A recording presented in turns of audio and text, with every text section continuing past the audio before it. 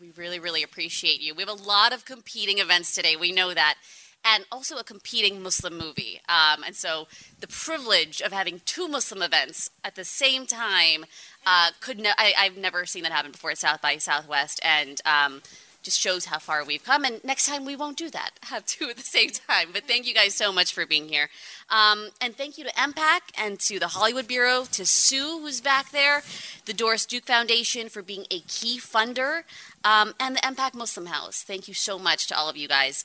I'm Zoreen Shah with ABC News. I'm a reporter there, and I tell a lot of stories. And I really push hard for Muslim stories whenever I can. Everything from the fun stories to, the Eid stories on Good Morning America, to the slightly harder stories. I've covered a lot of stories about people in Gaza, and really proud to say that one of the stories was about a U.S. citizen there who was stuck there, and just hours after we put him on television, he was able to get out. So just a testament to the power of television, the power of the media. And I want to start, we're going to ask these three folks, very, very accomplished folks, a lot of questions, but I want to start with you guys, just to get a pulse of the room. Raise your hand if you're a storyteller. All right, a lot of hands, about half the room. Raise your hand if you're a Muslim storyteller, if you identify as Muslim. Okay, a few folks. And raise your hand if you're just sort of struggling in this moment about telling stories about Muslims. Okay, a few folks too. We're going to try to make that a lot easier. These three have told a lot of stories, very, very accomplished through a lot of platforms, and they have a lot to say. So let's get started. If you guys can introduce yourselves and the stories you have worked on that you're really proud of and the stories you are working on. I guess we'll start with me. Assalamu alaikum, peace and blessings. My name is Amina Bakir Abdul-Jabbar. I'm a professor, director, writer, producer. I've made a couple of films. One of the films I'm most known for is a film called Bilalian, which was done many moons ago, which is about my Black and Muslim community in the establishment of Islam in America, and how Black people play a role in that.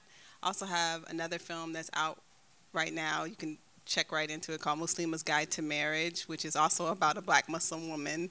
I watched it. It was beautiful. Thank you. And so that film is considered one of the first, or if not the first, romantic comedy about a Muslim woman directed by a Muslim woman, written and directed by a Muslim woman. And I said I was a professor. I'm a professor at Cal State University, Los Angeles, and I actually teach this is the work that I do, is about making storytelling more equitable. I teach about Muslim women, I teach about Black people in Islam, and I teach about ethnicities and emotions in U.S. film, which is basically about looking at how race is portrayed in American cinema over 100 years. All right, good afternoon. Assalamu alaikum, everyone. Welcome. We're innovating. We Muslims, we TikTok, we Instagram, we Facebook, we draw, we tell jokes. We eat, we cook, we direct, we make your life delicious. We're still here. We're not going back. No one's going back. Inshallah, we're only going to go forward. My primary role right now is I drive a Honda Odyssey minivan. Anyone? Am I the only one? Only one? Okay, that's fine. I'm glad that literally no one else raised their hand in solidarity with me. Glad to see there's no allies in this room. But back in the day, my previous life experiences included becoming a recovering attorney. I'm still licensed in California. Haven't practiced in 10 years. I wrote and published a play, had to do it independently. We could talk about it afterwards, after 9/11. That somehow led to me writing a failed HBO pilot with Dave Eggers, My Foot in Hollywood. That somehow led to me publishing a think tank report on Islamophobia 12 years ago, which unfortunately has become more relevant now than it was 12 years ago, but that's where we are. Fell into television, had no desire to do television, married way up to a doctor, moved from California to D.C., and I was building IKEA furniture, trying to figure out what to do with the rest of my life 10 years ago, and Al Jazeera America called me and said, do you want to audition to be a host for Al Jazeera America's show? I'm like, I'm building IKEA furniture. And then the person laughed just like you, and I'm like, oh, they don't think I'm serious. So I laughed also. I'm like, ha, ha, ha, ha, ha. And then 2 months later, I was on television, co-hosting the stream. That somehow led to like doing commentary. Then I landed on CNN for a year. I pissed off all the right people. during the Trump years, and then I wrote a book, my first book, and then I should be writing my second book, but I'm actually driving my minivan. So all this is to say, I'm still trying to figure out what I want to be when I grow up. But thankfully we have Khadija, who's the boss. Tell us what to do, Khadija. Okay.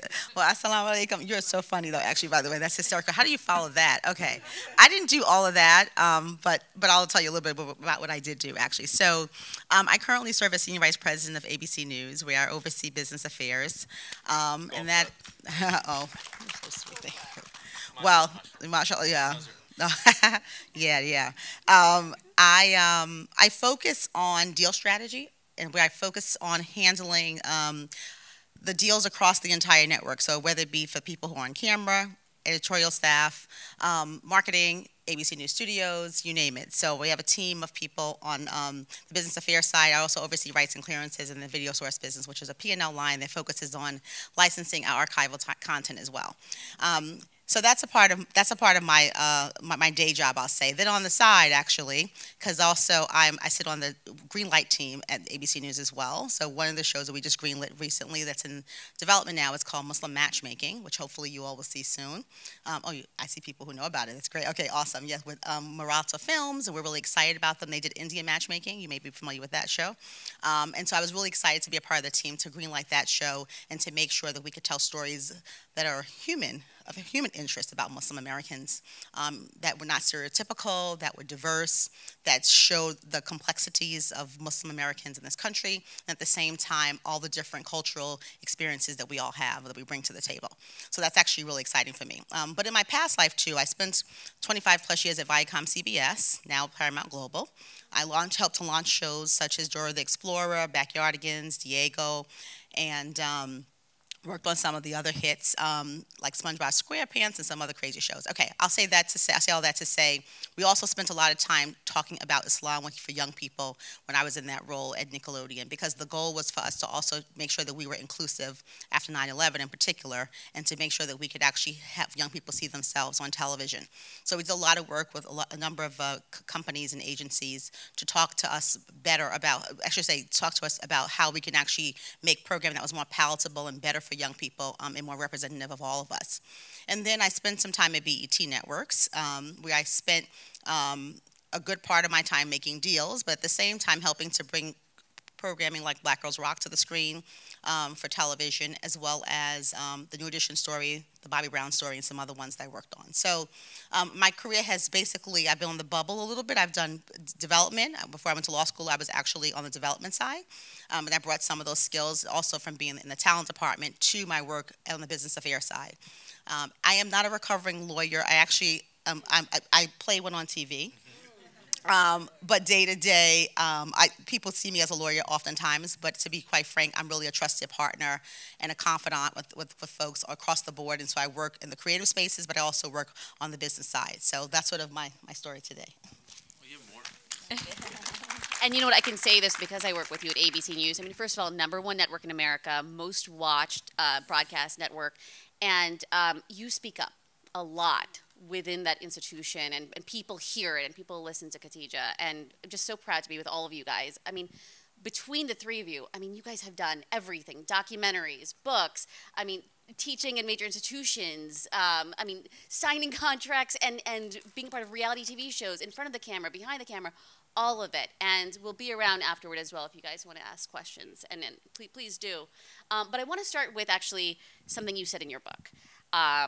You said the New York Times portrayed Islam and Muslims more negatively than they did cocaine, alcohol, or cancer, according to a study examined by the paper's headlines from 1990 to 2014. Have we made any progress? Tell us about the progress we've made. Well, the bar was very low.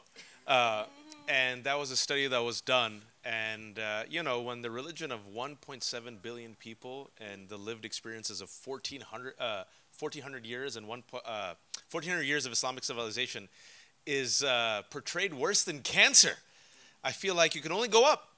And so we will talk very bluntly about many of the real challenges that we are facing now and that we have faced. But I think some good news, you know, should be present as well.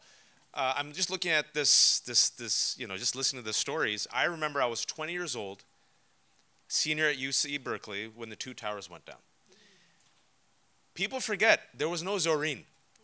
There was Fareed Zakaria has openly said that he was unqualified for his job, but he was like the only brown Muslim guy at Newsweek. So they're like, Fareed, you be the voice of Islam. He goes, I'm secular, not really practicing, but okay. We didn't have Zoreen. We didn't have Mehdi Hassan. We didn't have Ali Velshi. We didn't have Ayman. We didn't have Malika Bilal. We didn't have Miss Marvel. We didn't have Khadija in this type of senior role. We had Khadija going to law school. We didn't have Amina as a tenured professor. We had Amina as a grad student. And I could tell you at that time, we didn't have Muslim comedians. We didn't have Rami. We didn't have Mo. Mo was just starting out with Allah Makes Me Funny. So my generation realized with 9/11, looking at what other communities have gone through, especially black Americans, oh, tag, you're it. You're the boogeyman. It's going to get rough. And my teacher, Ishmael Reed, who's a MacArthur Genius winner, is a black man. He was my teacher at the time. He told me 2 weeks after 9/11, you're going to get hazed for about 10 years. Black people have gone through it for 400 years. The way we fought back is art, culture, and storytelling. So he's the one that told me to write my play about a Muslim American family. So at that time, 22 years ago, Zareen, we had people literally becoming lawyers for the first time. We had people going into academia. We had people leaving their jobs. They're comfortable. I always call it the immigrant trinity. Anyone want to know what the trinity is? If you're a child of immigrants, a doctor, lawyer, engineer, business, failure. That's it. So we had people like me choosing failure for the first time. So now you fast forward, and it's 2024, and we could talk about the challenges. I know you're going to get into it. But the fact that we're in these positions, they call us rats, rodents, invaders, a swarm. Well, rats get through. Rats survive. Cockroaches survive. You know, you can't kill us all. They have to contend with our stories. They have to contend with our presence in the room. We didn't have elected officials. Now we have at least two, right? So when things get dark, and I said this in front of a Muslim audience just last week, privileged audience of suburban Muslims who are slowly being radicalized by what's happening, and they remind me of the uncles and aunties after 9/11 who said the same thing. I've been in this country my entire life. I've done everything right. I paid my taxes. I worked hard, and they still see me as a terrorist. I can't speak up. I speak up, I'm going to get fired.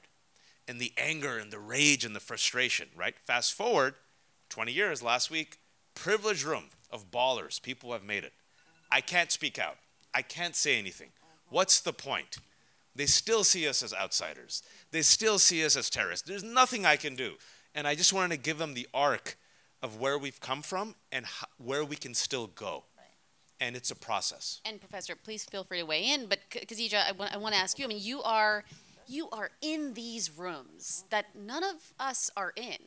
Are you seeing progress? I mean, what is the temperature and mood like when you're talking about Muslim representation in these rooms, when you're talking about progress and moving forward? Yeah, you know, it's a good question. I think I would say that I think there is progress. I think that we have a lot of allies who are oftentimes quiet initially, and when you speak up, you recognize how many people actually are speaking up with you. So, you know, I have found, like, Zareen knows there's some things that, that I speak up on that are pretty, like, recent, and also things that happen regularly in different points of the day. You know, it could be anywhere from, who's on TV or who's not on TV, right? Making sure that we make sure we don't silence or censor people. Trying my very best to call things out when I hear things being stated that I think are inaccurate or not, representative of what should be communicated to the American public. So, people will say to me, Khadija, thank you for saying that. I wasn't going to say anything. I was a little bit nervous, but I'm glad you said it. I'm with you. I think that we have to use our voices, and sometimes the question is, how do we do it?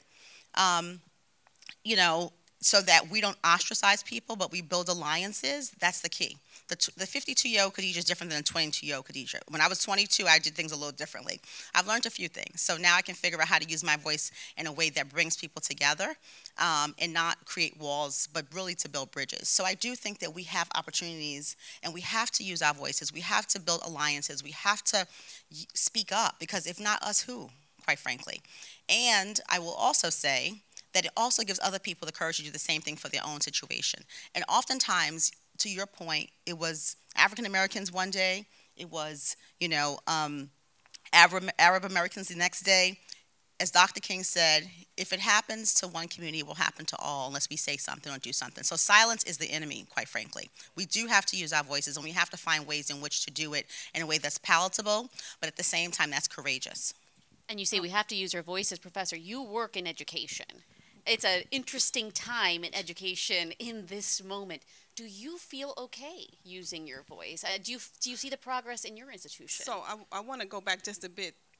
I want to speak to the September 11th conversation. I want to talk about how even the privilege of being able to not to have to wake up with that event and see, like, okay, at that time I'm in grad school, I'm making a film, Balalian, which is literally about defining my community. And I didn't want to make that film. So let me be completely transparent with you. I went to UCLA at this time. I went to USC for undergrad for film, and then I go to UCLA. And I'm at UCLA, and one of my professors it's the big fire at Hodge, and my father's in it. And one of the professors said, I was really worried, and they said, oh, your dad's not in they're not in real Hodge. I was like, where do you think he's at, in Disneyland Hodge? Well, they couldn't see me as a black person as someone that could have a family member in actual, like, Saudi Arabia, right? So that brought me to the work of just book one, making a film about my community, right? So there I am, a student. That speaks to your point a bit, which is like, I thought I was going to be making movies with Spielberg. You're not, right? The reality is, film school is racist, right? And I had to basically create a lane for myself. We talk about innovative storytelling. This is where it starts for me, right? But this is where it speaks to the September 11th component. I'm editing that film on version 1. My editors will know this. Version 1 of Final Cut Pro at this time. And September 11th, the event happens, and I'm afraid to put this film out because I'm like, oh my God. Oh my God. It seemed like there was some space for Muslim stories, but like Malcolm X told us, like, the media is going to have us hating the wrong people, right?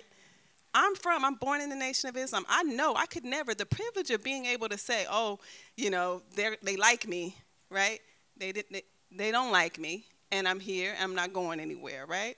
So, yes, as a professor, to your point, I see our faculty advisor to the Muslim Student Association, I see the fear that the students have, and it's very palatable, right? I remember that fear as a student. Storytelling, for me, is a way out of that fear. And there's a different kind of fear also in this moment, other than this current crisis happening in the Middle East. We're talking a lot about 9/11. There's also that fear of this industry shrinking, right? I mean, you have the SAG strike, you have the writer's strike. I mean, it feels like there's just so few jobs. Where are we in this moment, and how do we move forward from the inevitable happening, right? The industry just getting smaller and smaller. I was going to say, I think that a lot of this is also the way that we respond to moments like this is demonstrative of who we truly are, right? I think back to a lot of communities when there are challenges and struggles. What happens is not that what happens with them, I would say, is that they bond together. They figure out, like, how to coalition build, right?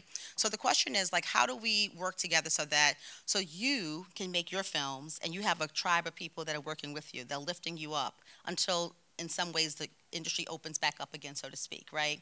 I think we have to think about, history is powerful, to understand history and to understand what other communities have done when challenges come about, right? So instead of asking for other people to give us those jobs, maybe we create our own jobs. Instead of asking for people to give us like the opportunity to direct something, maybe we create our own films and we're directing them. And maybe we support each other and build alliances in that way. I think we have to really be thinking about creative ways for us to sustain ourselves. And if you look at history, a lot of other communities have already done it, right? That's how we don't fall victim. That's how we don't become dependent on others, and that's also how we create our own lane. And then they will be coming and looking for us. They'll be calling for us. They'll be checking for us, right? That's how we have to operate. I think that's the spirit that we have to move forward with. And then in the same time, keep the bridge open. You know, I'm not saying we should close the lane, but I'm just saying we have to have parallel paths to this experience. And we have to also recognize where we're at in this moment. But at the same time, we talked about this a little bit earlier, Zareen, really like be ready. Always be ready. Be prepared. And that preparation looks like doing the work that is required to be ready for the big stage. And the big stage doesn't mean it's a stage that somebody else creates for us. It could be the stage that we created for ourselves. Can I just want to give it an example of what we were talking You about. don't have to ask permission as a token male, by the You way. know, no, I mean, I just wanted to. Not token. I am the token. I am the sole representative of all Muslim men and all South Asian men. And the power invested in me by myself. Let me give the authoritative word. No, you know, just listening to everyone, it's so interesting how we have such different backgrounds, but it's so similar. And, you know, we're talking about innovation, right? And so crisis sometimes brings about opportunity. 9/11 was a crisis for our communities. Right now what's happening in Gaza is another crisis for many of our communities, including Jewish American communities who are allies, who are stepping up, right? And just to give an example of what Khadija said, I'll share just for young storytellers here, how to innovate in a moment of crisis. I was independent. I realized I wouldn't get those opportunities. I wrote that play. I thought it was a very good play. I was told 20 years ago that the mainstream, which is code word for white, would not invest in an ethnic story. Ethnic means darkies, all right? So the whites won't invest in these darky stories. They're not white. How will they invest in it? And I believed if you tell a good story, they'll line up. Just like I think if you give them a good meal with mirch and masala, they'll eat that good meal and not the shitty food that they get in Pakistani Indian restaurants. You just have to give it to them, right? And they're like, it's too spicy for the whites. I'm like, I have faith in the whites. The whites will cross the road, right? I've always had faith in the whites, the mainstream. And so I remember after 9/11, I had to create my own IP. I had to do my own play. So if you're a storyteller in this moment of crisis, I would say, if no one's giving you permission and no one's helping you out, go do it yourself, right? Once you make that IP, that independent intellectual property that you own, right, then you need allies. And I remember the allies at that time were my professor, who's African-American, his wife, who's a Jewish-American. He became the first producer. She became the first director. I went out to my community to cast the play. My community at that time laughed at me and said, "Beta, why are you doing this useless play thing? Go become a doctor, go protest," exact quote. I did the play at Mehran Pakistani Indian restaurant, not making this up, raise up the funds. If you get 50 people to come to a stage reading, it's a success. We got 350 people. Did everything ourselves, learned the skills. I never written a play, wrote a play, became a producer, assistant director, like, you know, stand-in actor, did the promotion. If you bill it, they'll come. Proved that this could make money. At the end of the day, the color that dominates all other colors in America is the color green. So for people of color, you can learn from black folks, you can learn from Italian folks, you can learn from Jewish folks from back in the day. You know, we have to do everything, it's like Daft Punk. You have to do everything harder, better, faster, stronger, smarter. It is the way it is. But in our communities, there's resilience and there's opportunity.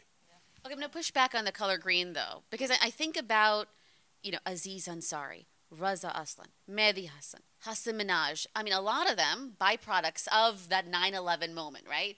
Who rose, and some of their supporters may say they were given wings only to be clipped off when they got so high, when they started soaring, right? I mean, is it really that the color green trumps all? Or how do you feel about I have an that? answer, but let Amina go first because I know she's... Okay. I was going to talk about, basically, I was going to quote Elijah Muhammad when he said, one of the founder of the Nation of Islam, or one of the founders of the Nation of Islam, when he said the gold is in the fish's mouth. So what that means is that, you know, the people have the money, right? Get to the people. I don't worry about, you know, I don't worry about like the audience component. I make a film. The other day I was somewhere, I was at a funeral, a janaza, and someone said, oh, what's your next film?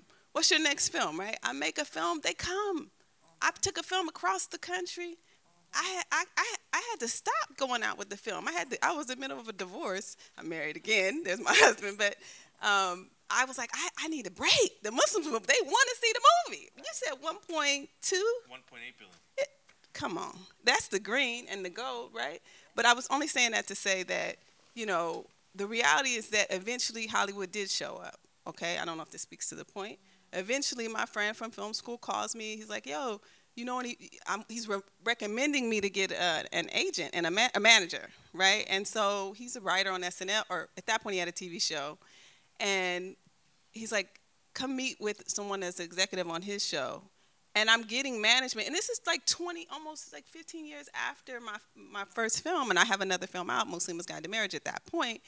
And I realized, like, if the goal is Hollywood, it's going to come. Because you said the green, right? But the reality is, I actually would like to push back against this goal and say, what about if we look at it differently? If we think about the audience, we can get to the audience. That's what the shrinking to me is like.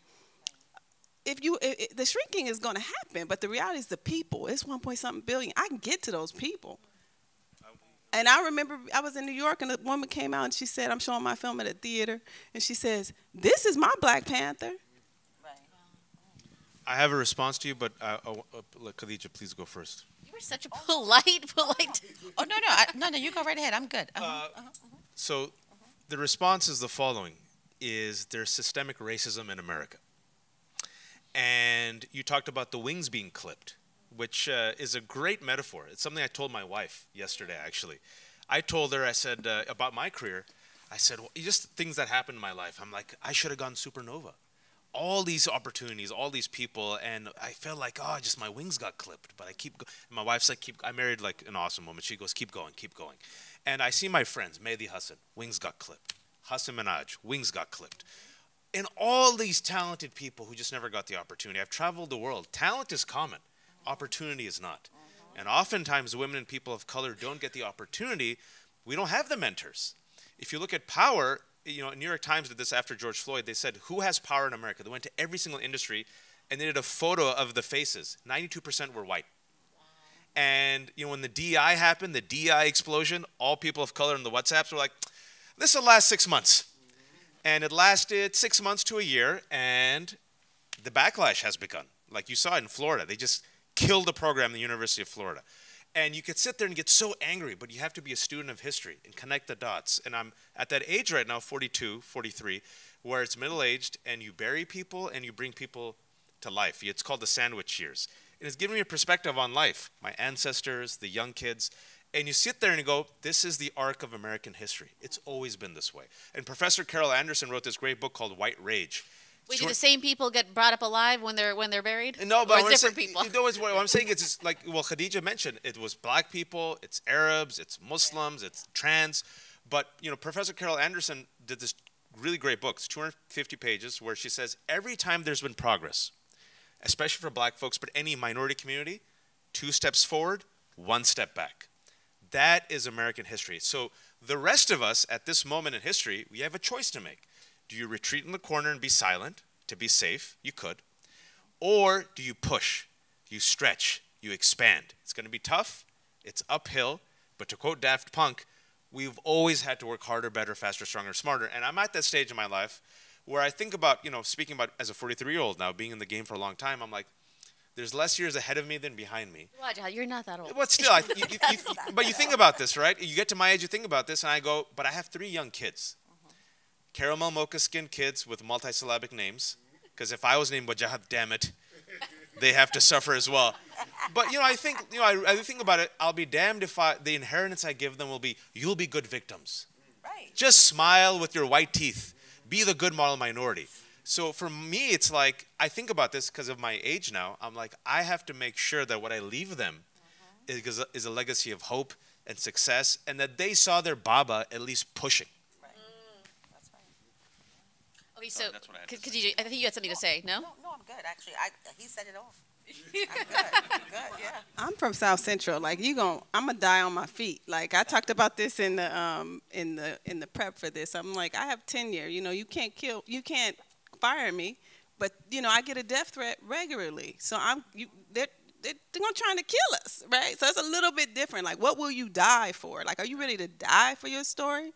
So, I mean, I'm only saying that to say that, you know, I can't take my skin off, right? So I've had my experience, you know, my father is an author. He wrote a book that got turned into the movie South Central, which was produced by Oliver Stone, executive produced by Oliver Stone. And my dad, I remember him typing on a computer, gang war outside the door, right? Rocking the hijab. I'm real Muslim. I'm really Muslim.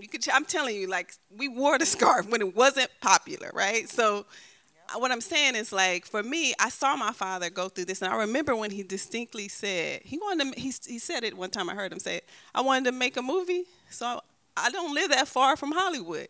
And he made a movie. Right. I think, Khadija, you brought this up, the component about if God wills it, right? If God wills, that's right, yeah. Inshallah. Inshallah. Well, be and it is, right? Even that's what Allah says, be and it is. It's just that simple, right? I mean, how many times in your own lives have you seen situations where you thought you were down, you thought you were powerless, you thought you were out, and then Allah was like, wait, no, not so fast. Be and it is. That's all it is. The reality is that a lot of times, you know, we don't even know our own power. Zareen and I was having this conversation earlier, and to your point about power earlier, you know, those are the people that New York Times, you know, have power in the sense that we understand power to be, right? But the reality is that we all have power. That's the reality, right? And when we tap into our own power and our power sources, we start to realize what we really can do. So the truth is that oftentimes our definition of power looks one way. It's what we've been taught to believe power is. But that's a trap. It's a trap, right? When you flip power and definition of power that you've learned for all these years on its head and understand that you always had power, that and you still do have power, quite frankly. When you start to see it that way, then you start to realize, oh, I see. It was a mind game. It was all a mind game. And so for me, it's like Amin, I grew up in Harlem. I was born into the Nation of Islam too. My family converted to Orthodox Islam in 1975. But the thing about the nation, I will tell y'all, there's interesting people always give us flack for, but I'll tell you one thing about the nation. I was born and raised to believe that I was a self-determined young woman from the outset. I was taught to believe that I had power. And black power, black excellence, and all that stuff, those are things that I really believed. I was indoctrinated and inoculated with that vaccine early to say, guess what, girl? The world's against you a little bit.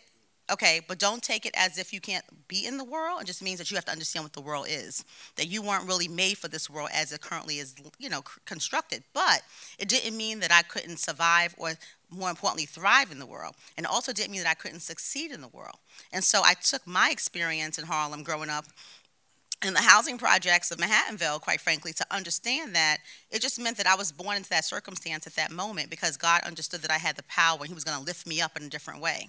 Right? And so when we all recognize that we have our own stories to tell, we're all storytellers, quite frankly, right? We are the masterminds and the authors of our own story. We create the scripts, and the scripts are our lives, right? And so when we get to see that script, that story that we're telling, we're writing it every day. We pen it every day with the choices that we make and the decisions that we make and how we show up and what we don't take. And how we help other people and how we extend grace to people who may need to understand us. Some people just don't understand who we truly are sometimes. So I give myself the chance to talk to people. I make a point to make sure that I give people a chance to ask me the kinds of questions that they probably are too afraid to ask somebody. Because sometimes it's just grace that we have to extend each other, quite frankly. And that's where the allyship comes in. And you said I could plug this, so I will. Yeah, so Khadijah's actually writing a book about this very topic, about power. And so stay tuned for that. I'm very excited about it. Well, right now it's Power Redefined. But be on the lookout. If it says something else later, we'll let you know. But I feel like we have to just bash CBS, NBC, and Fox because we have two ABC folks here. You don't. So just watch ABC program. No, you don't. You don't. They have very few I grew up on TGIF. Muslim women, right? Anyone? Family Matters? Step by Step? Wow, look at him. He knows all the shows. Can I mention something which is the elephant in the room real quick that we should talk about it, bringing things full circle, is, and And everything, you know, I co-sign everything with, which Khadija and Amina have said. It's so interesting to listen to people's other life experiences and just be like, +1. You know, that to find the strength in your own voice, to find the strength in your own story as the world says your story doesn't matter. To imagine yourself as the protagonist of the hero even though you've seen yourself as the villain, or the sidekick, or the punchline, or worst of all, rendered invisible. And I always ask audiences, what's worse, to be the villain or to be invisible? Because at least the Joker has a speaking part and gets the Oscar. Like any actor who plays the Joker wins the Oscar, right? But when you're invisible, you don't exist. And we, you know, bringing back things full circle, I'm just going to address the elephant in the room. What's happening in Israel and Gaza the last 4 months, 5 months. I can tell you it's just fascinating because the same thing that happened to me as a storyteller 22 years ago is happening now. I can share with you, as I shared with Zoreen, I've lost at least 3 gigs because I'm Muslim and because I've asked for a seat. I've never even said anything radical. I said, you know, I'm critical against what Netanyahu's doing. It's too much death. We should have a ceasefire. There should be the end of occupation. I think that's pretty, I don't know. Is that radical? I don't know. Spoken out against anti-Semitism. I've condemned everything. I condemn myself. I condemn Hamas. I condemn Hezbollah. I condemn chocolate hummus. I've literally condemned everything. 1-800-CONDEMNATHON. Ask me, send me money. I'll condemn everything. On television. Still not enough. I've been boycotted by some Muslims and Palestinians because I engage with Jews. So here I am being boycotted by Muslims and Palestinians. Now I'm being boycotted by some folks, liberals. I've lost opportunities. I lost a hosting gig. And speaking about the wings being clipped, you know, I had this conversation with my wife. I'm like, I'm 43. I've done all this stuff. Yeah. I've come so far. And wow, man, my wings are clipped. And then I thought about it. I was like, I wasn't depressed, but I was like kind of down. But I'm like, you know, that's life. You got to innovate. The industry's changing. Those opportunities are gone. I'm like, I've done this my entire career. And so it's an opportunity to innovate. But now that I've seen is that audiences are more aware. Audiences are more diverse. The same narrative doesn't work. Kids are with you. And so you got to reach those audiences trying different means, right? Like, so it's an interesting opportunity where I'm at this point in my career as a storyteller where I have to reiterate and re-innovate. And if you think about life, that's what life is. You get to the top, Allah says, you're not at the top. Let me bring you down for a second. You're like, it's all over. It's like, no, it's not over. I just brought you down to make you soar again. I really want to talk about that innovation, but also you talk a lot about pushing back and the strength, right? Yeah. And standing up for yourself, taking 2 steps back to take 1 step forward. Can you guys talk about that pushback? What pushback have you received, especially these last few months, if you feel comfortable talking about it? And how are you supposed to deal with it, right? I mean, I think a lot of people have that question. How do you deal with that pushback? You got pushback for an article you wrote. I get pushback all the time. I have stories, but listen, go ahead. I'm trying to figure out if I should drink some water. Well, I want to speak really quickly about the hope component, right? So I want to talk about how I was teaching in Compton, and rain was coming through the TV studio that I'm teaching at. And I'm teaching students multi-camera because I was a directing intern for The Young and the Restless. And I tell this story. Have I told this story publicly? How they offered me a job, and I remember walking up the steps to go meet with the producer, because one thing that I learned from being, you know, our upbringing, right, from being Black and Muslim in America is just work hard, right? So I remember walking up, and they offered me a job, and I remember calling my husband at the time from a phone in the studio, the CBS studio, and I was like, they're gonna offer me a job. But he said, what do you want to do? Now, this is a first marriage, a young marriage, 20 pounds smaller 20 years ago. I was like, I don't want the job. He was like, okay. So I could get away with that at that point, right? He's like, okay, yeah. So I go up, I tell him no, right? Then I make Bilali, and that's probably why I'm here on the stage, right? I'm going to go back to the Compton component. I'm teaching at Compton Community College. Rain going through the studio. Eventually, I walk by and realize they've blocked it off for asbestos. Within a year, I'm taking a story out to almost every streamer, network, every streaming service about that experience. Thank you. So what I mean is that I remember teaching multi-camera directing to Black people in Compton, and then thinking, wow, I turned down that job. I'm in the studio, Rain's here, right? Then eventually getting representation, then taking a story out, pitching me being a teacher, a professor teaching in Compton as a black Muslim, and taking it out, and people popping up and being like, wow, I didn't know you exist, right? So all of it is story. Do you hear what I'm saying? Even the struggle. So you put that's the innovative component. That's the hope for me. That's what I think I can share. I can give you a concrete example real quick, and I want to make sure Khadija doesn't get fired, so I'll say all the controversial stuff, because we have to protect her, put her in a bubble. But, someone asked me... Did you guys work at this jail before? No. We didn't actually. I mean, look, I told you build alliances, right? No, No, but I'll give you an example. I mentioned very briefly in the opening that I wrote this report on Islamophobia years ago. I did not want to do that. Like, as Amina said, I just wanted to tell stories. But at that moment, our Muslim brother Obama was running for president for the second time. Oh, you didn't know? You didn't know?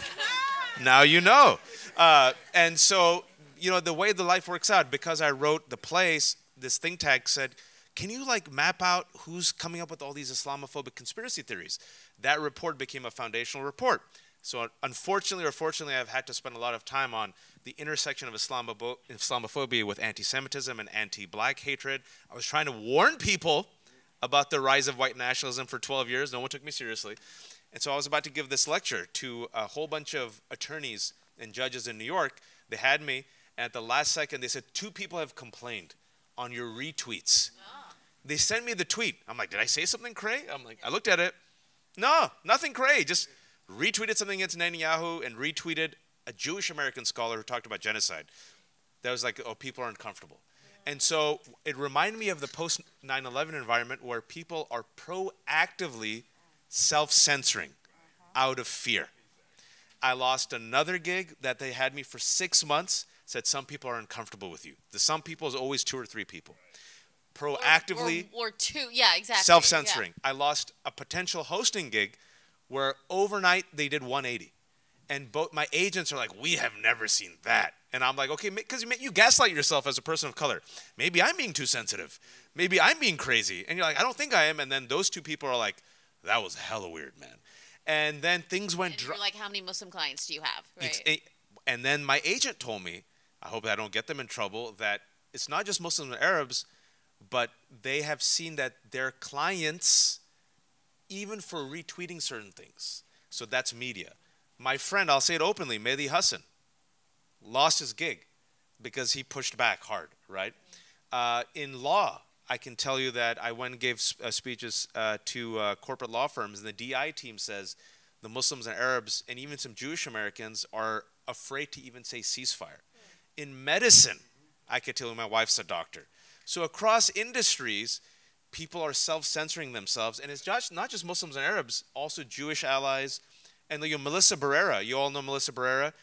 They literally, Scream was a lucrative franchise, and they're like, we're going to fire Melissa Barrera for literally resharing an article written by a Jewish American scholar on genocide. And they fired her. And then Jenny Ortega's like, peace. And then people are like, oh shit, this actually hurt us because we lost Scream 3. So I'm just being honest. It reminds me of the post 9/11 climate, but the difference this time is there are allies who realize this is bad for Jews, bad for Muslims, bad for Arabs, bad for democracy, bad for peace, bad for Israel and Palestine. And you're seeing a pushback now in March, but in the last 5 months, a lot of talent lost opportunities. Should Muslims even be telling their own stories? There are 2 very prominent people who have called me and said, maybe just, this is a raging fire, stay away from it. You're going to get burned. Should they even be doing that? Yeah, I think so. I think we should be telling our own stories, because I think it doesn't mean that someone else shouldn't tell our stories as well, right? That's the alliances, that's the building the coalition. But I do think that we shouldn't shy away from our own stories. It's our story. And to be quite frank, if we're not telling the story, is the story even going to be told appropriately? So I think that we can't, and I think I know where you're going, Zareen. I think look, how do we get other people to be a part of this with us? And I think that's important. But that they shouldn't talk for us exclusively. Whenever I've seen that happen in history, I don't think that we've been represented in the exact light that we want to be represented in. And so I think that we have to be really careful about obfuscating the role and the duties that we have to tell our own stories. But I think at the same time, the reality is that, yes, there's a lot of folks who are afraid. There are a lot of people who are afraid to walk into doors every single day in every industry. I think you're absolutely right. I'm actually an executive champion for Salam at Disney, the Walt Disney Company, which is the Business Employee Resource Group. And so I spend a lot of time with the leaders of Salam and also the membership of Salam talking about these issues. And I also spend a lot of time with corporate leaders talking about this issue. And in that work that I do, what I am trying to do is communicate to the corporation, right, the importance of not just the voices of Muslim Americans or the voices of Arab Americans or the voices of allies in this space, but for them to win their hearts and have them understand exactly what the experience is that people feel every single day. When we have people in our organization who have lost 72 members of their family in Palestine, it's a problem, right? So how do we speak to the organization so that they understand the human condition and the human toll this is taken on people as a part of the Walt Disney Company? Those are big things. So I think, you know, I'm on the front lines in some ways, and I'm on the backside in other ways, really. But the work that we do and the way in which we connect with people, I think at this moment is really important. And the way that we speak about these issues is really crucial too. And so we have to be really intentional and purposeful and very strategic, I think, right? But at the same time, like I said before, there are people who come to me and ask me questions and just say, Khadija, you know what? I don't want to sound ignorant, but, you know, can you take me to the mosque with you? Can you take me to the masjid with you? I actually want to see Juma Priya. I actually want to sit with you. I actually want to understand what's happening. That's powerful. That dawah, that propagation, that understanding and explanation of what is happening to our community is really important. And so we should welcome other people to hear us and to be with us in these moments. I think it's really important. And so that's the work I think that we still have to do as well, even though everything else is happening and it seems like the world's on fire. But there is that opening oftentimes for other people to sit with us, and we have to welcome them into those spaces, I think. And I think it's really important for us in terms of how we thrive long term. I think we have a couple minutes left, but you touched on something perfect. I mean, the non-Muslims, right? And I'm so glad they're approaching. Welcome, non-Muslims. And we have some of them here. We will be converting all of you in 7 minutes. Just line up to the right. Tell him he should become a comedian, right? Salvation and food will be delicious. I'm just kidding. So just the kidding. last Welcome question all. here. You know, why should non-Muslims care, and how can non-Muslims help us?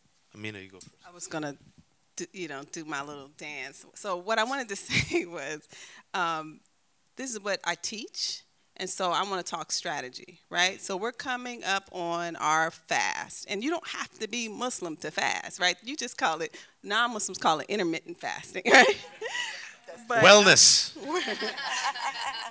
So you're already Muslim. So I'm thinking about how we engage and how we can be productive in a way that helps support Muslims, even if this is a human condition, right? So the reality is, you can fast from things that don't show Muslims in the light that you think they should be shown in. I'm not saying that Muslims have to be shown all positive.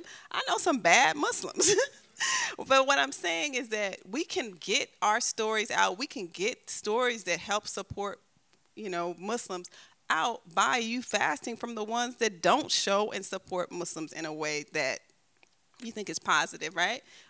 Not that the stories have to always be perfect, right? So strategy is this. If you go into a movie and it shows anybody, they don't just have to be Muslim, but anybody in a way that is not, kosher, copacetic, right? You can walk out and demand your money back. I tell my students that. Wait, do they give you your money back for that? I get my money back. I don't know, man. But I'm saying, you can fast from the things that aren't, not just food, fast from the things that aren't supporting and pushing you forward. Support the ones that are, right? Support the ones that are. Also, I got brought in to be my own showrunner. So support, if you're an executive, bring people in. I'm like, hi, I'm going to be a showrunner. But they pair you with somebody who's an experienced showrunner, right? But what you do is, if you're an executive or somebody that can, do that, you want to, for allyship, you have to, if you're going to tell Muslim stories, you got to put a Muslim in the center of it. You can't put them on the side. Okay, we have a few minutes left. So what do you guys think? Okay, so there's a cost to silence. And I understand the strategy because I was told this, just keep low. And the same thing after 9/11, I remembered that just stay out of it and you'll survive. But there is a spiritual cost, a moral cost, a creative cost to silence. You feel like you drown yourself, right? And I remember, this is for the storytellers here, right? Because you're like, I don't know, I'll self-censor myself. And Amin and I were talking about this just like an hour and a half ago while we were getting our tickets. We're like, remember after 9/11, Dixie Chicks were like the whitest women on earth who had like the #1 tour, pop country crossover. All Natalie Maine said was, I'm embarrassed that George W. Bush is from Texas. Bye, y'all. That's all she said. Yeah. And they boycotted her and banned her and took tractors over their CDs. CDs, children, are compact discs. They're a means by which us cavemen used to listen to music. And if you liked a girl, you'd burn a CD for her and give it to her. Not me, but some of my friends. And I remember at that time, Amin and I were talking about it. I came out with my play. She was coming out with a movie. And we're like, if this is what they did to the Dixie Chicks, what the hell are they going to do to us? Yeah. And giving the example of Melissa Barrera, if they're going to destroy Melissa Barrera's career, like what are they going to do to us? You wrote a great article, by the way, about Amy Schumer. The double standards, right? That I think you got some heat for. But yeah, but I'm saying is, I think about that, and I'm like, I'm glad I spoke out. You know, I wrote that play. That play became foundational for my career. And I need to speak out. You know, history will be a witness as well. I need to mention Paul Robeson. They erased Paul Robeson literally from history for speaking out. So. And now he's not. But now people brought him back, right? So, why should you do it? It's because as a storyteller, think about it. Think about the cost.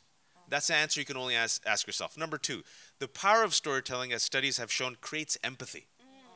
So I know that do you care about humanity? Do you care about empathy? Do you care about knowing your fellow person? Do you care about becoming a better person?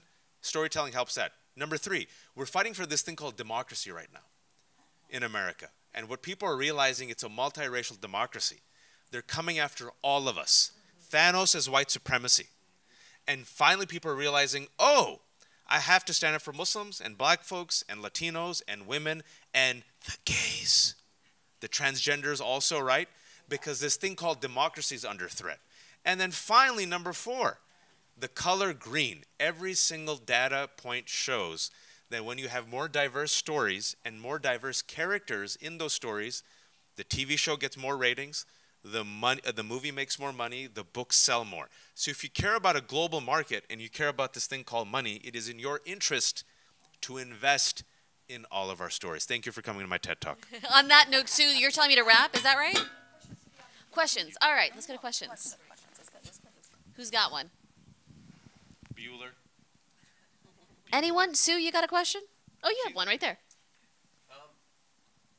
Personally, since you've had these experiences, and this goes to all of you, where speaking out has led you to maybe losing opportunities, how do you personally prevent that from colonizing your mind in the future?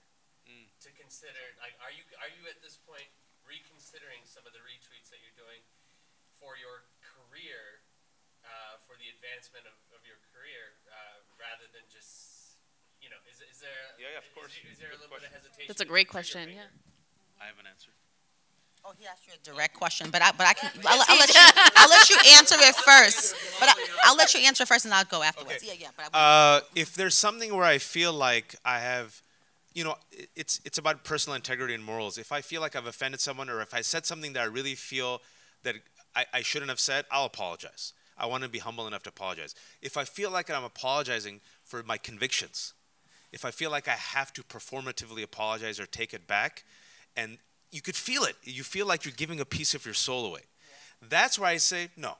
And that's where I say I'll stand by it. If that even means I fall, I fall.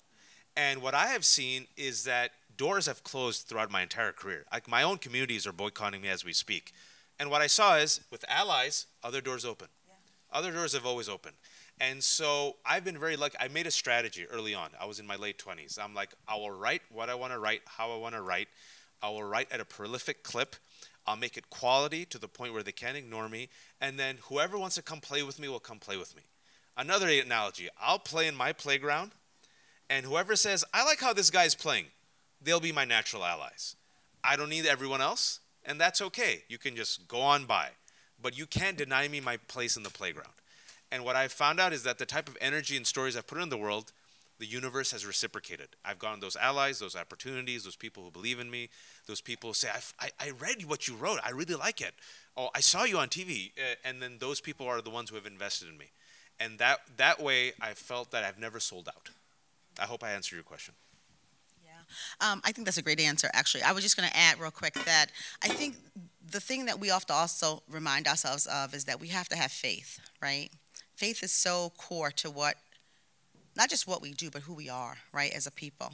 And so if we believe that what we've done is the right thing, right, if we stand by how we are showing up in the world, what our convictions are, how we are to move through the world, and that's who we truly are, and that's our authentic selves, we have to stick with that. We have to be that person, right?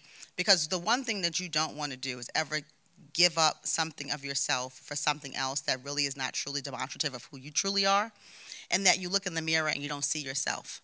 So I would say that, yeah, you might not get the gig, you might lose 3 jobs, but there are doors that will open for you. And there are, more importantly, there are things that you will be able to create. Your innovation, my mother used to say, you know, necessity is the mother of invention. When you don't have things, you figure some things out. That box becomes 10 other things we talked about, right?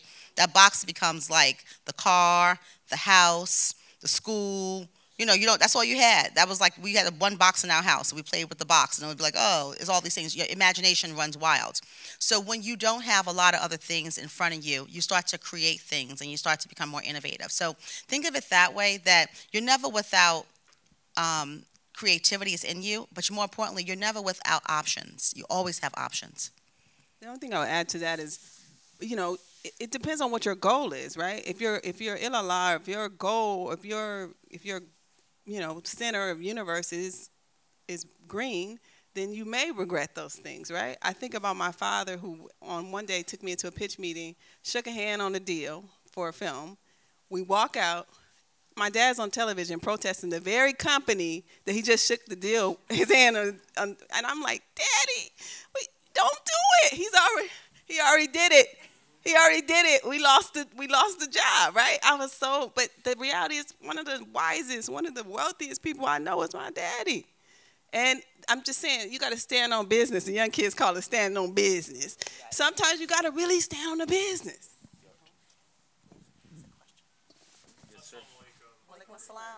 So I have a little bit of a tougher question, and I'm just gonna say Ask it. Yeah.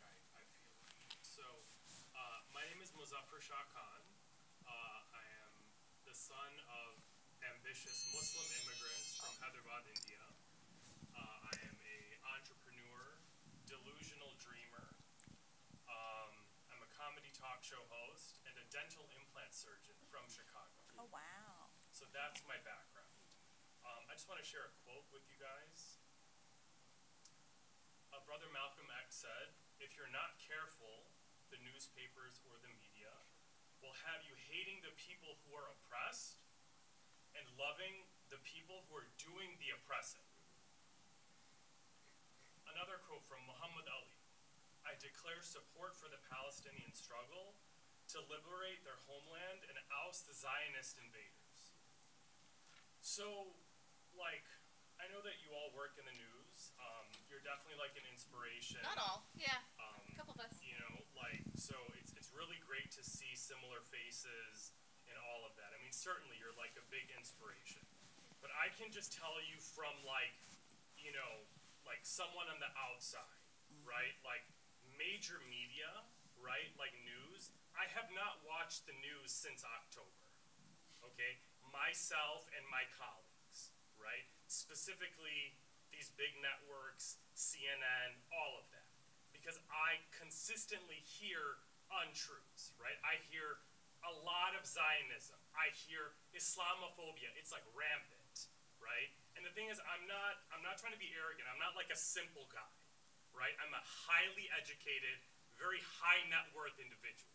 And so are a lot of my colleagues, right? And there's like thousands of us, you know? And it's just like, you know, we're working, we're the ones running these big clinics, doing these huge surgeries, like running hospitals, And like, you know, they can't even say something minor for humanity, right? I own my own stuff, so I can say whatever I want, okay? And I have. And I've had a lot of people come after me. On November 7th, I got 250 phone calls to my clinics, okay? And they're not from black people, okay? They weren't from Asian people. They were from one group of people, okay? Coming after me, coming after my business that I built myself. And I was just like, okay, if this is happening to me, you know, and I have resources, I have a lot of stuff that other people don't have, you know, and it's just like my colleagues and everyone, they're just like so scared to say anything, you know, and a lot of it is, unfortunately, it is caused by major media, because like I know who's at the top of major media. I'm grateful to Allah, honestly, for you, you know, like it's great that you're there. But like all of the messages that are going out, like that's what's causing problems. And like one more thing. Doctor, can you ask the question? So yeah, no, I'm sorry. I didn't mean to. Yeah, so you know, I was gonna lead to that. So you know, Wadia Al-Fayoum, right? He was a 6-year-old boy who was murdered in Chicago. He was stabbed 30 times. Okay, and the reason he was stabbed by his accuser is because his accuser was like a 75-year-old man who was fed lots of information regarding Islamophobia. So he felt that, like, this is what he had to do, right? So I went to that funeral. Like, I don't live in Gaza. I don't live in Palestine. I live in Chicago, you know? And, like, because of what's out there, that's what's influencing all of these people. So, you know, my question to you is, like, it's great, there's a lot of great things happening, but there's so much bad stuff happening, you know? And it's like crazy, you know? Like even for me, like it's hard for me to work and run my businesses. Like I should be in my clinic doing surgery right now, not even being here. And so it sounds like the question is, does it make a difference? Does having a few people actually make a difference, right? Like there needs to be a change. So it's like, what's going to happen so like there's some positivity and not like rampant Islamophobia in the media? I think look, there's a lot of it. When you watch the news, I know look, you're probably getting fed a lot of clips on social media that go with a certain point of view, perhaps, but there's a lot of the side of the, you know, the conflict that you're talking about, right? And the biggest challenge I think we face is we can't get any reporters inside that area. But also to all of your points, this is a big change from 10 years ago, 20 years ago, right? Like pre 9/11, the coverage is changing. But I'll let you guys, you know, speak on that as well. Can I say very quickly, military solutions haven't worked, they won't work. I think we could see that now. People who think that any group is going to go away, no one's going to go away. Palestinians aren't going to go away, Jews aren't going to go away. The future of Israel and Palestine is intertwined. Hopefully, I think people are realizing that a diplomatic solution and better leadership is needed.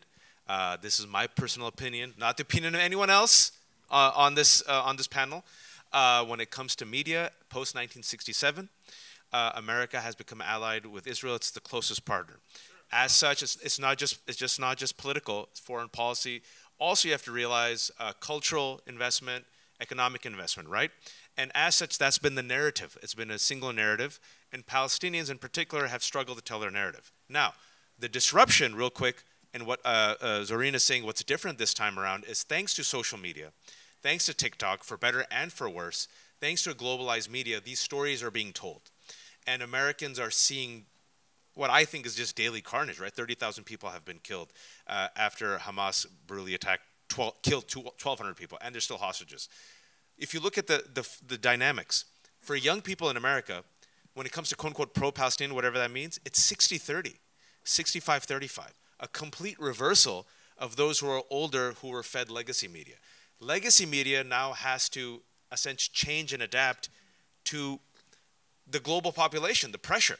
You're seeing also the uncommitted vote in Minnesota and Michigan, right? So you're seeing systems of power that have been entrenched now forcing to change and adapt, not just when it comes to this issue, black people, women's rights, right? So when your frustration is a real frustration, but that frustration I think is shared by a young, changing, more aware, globalized community that says we need parity. And I will say this, and I'll end on this, I know we're out of time, that when it came to people asking for more talks on Islamophobia in law firms in corporate America, you know who made the call in the last 3 months? Wasn't Muslims and Arabs.